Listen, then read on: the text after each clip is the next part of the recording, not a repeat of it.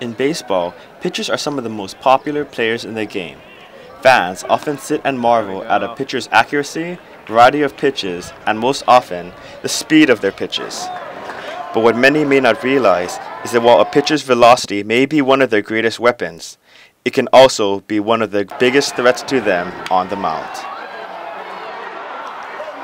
The velocity of a pitcher's pitch, coupled with the exit speed of a ball flying off a bat, can easily exceed speeds of 100 miles an hour.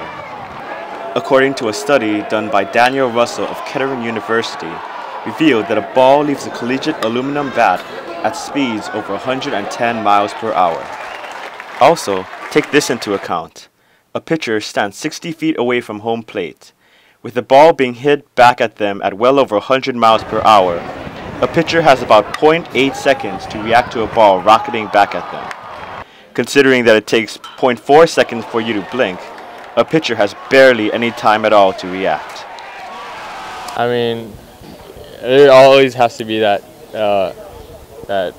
situation that runs through the back of your head every time you pitch. But I mean, that's the reason why you go up there. I mean, you have to have a little fear, and I guess it keeps you on your toes. But that doesn't mean they aren't aware of the potential threat, or at least are prepared for what may happen. You just want to try and knock it down, or even have it ricochet off you, give your players a chance to get it. Otherwise, it's when you look at it go by, you usually think, damn, that's a hit.